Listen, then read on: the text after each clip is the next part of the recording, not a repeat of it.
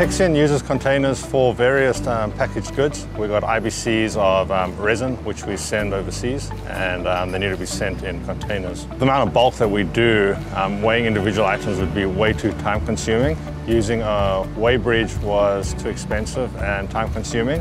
And looking at how the external contractors weigh the containers, it was an idea that we could potentially do it ourselves if we owned some sort of equipment. The major thing was, is it going to have a payback to the company? Is it going to be used consistently and easily so that we actually get value out of it? Looking at all the pros and cons and weighing everything up, the Bison weighing system came out on top. Using the Bison system from a savings point of view to the site, both with respect to time and money, having our own equipment and operating procedure in place can, in essence, halve the time it takes to weigh a container.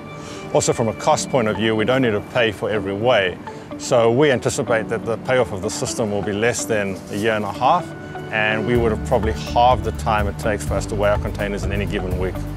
The Bison system has helped us greatly with the new VGM requirements, purely because we are able to use the app to then send verified information to the port. From there, we can either send it to ourselves as well for our records, or potentially give it on to the customer. The other thing that makes the Bison container weighing system so great for our site is that the records that we keep from weighing each container can be used to resolve any potential customer disputes with regards to the weight of what we are sending them.